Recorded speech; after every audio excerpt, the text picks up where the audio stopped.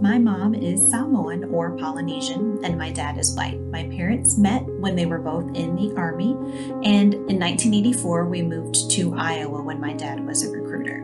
Up until then, I had lived my entire life on military bases around the world and had a very diverse group of friends. But that changed when I was 8.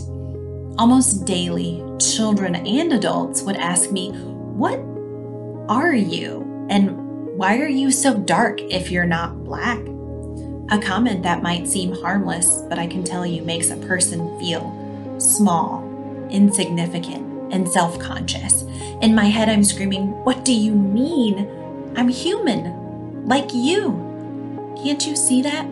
This was just the beginning of the racism and microaggressions that I experienced, along with being called racially insensitive names like Aunt Jemima or being followed around the store. As a biracial kid in a town with less than 4% people of color, they were unable to label us and didn't understand us. People would often mistake us for Black or Mexican, and it soon became very obvious to me that anyone with a dark complexion was typically lumped together, our traits generalized and dehumanized.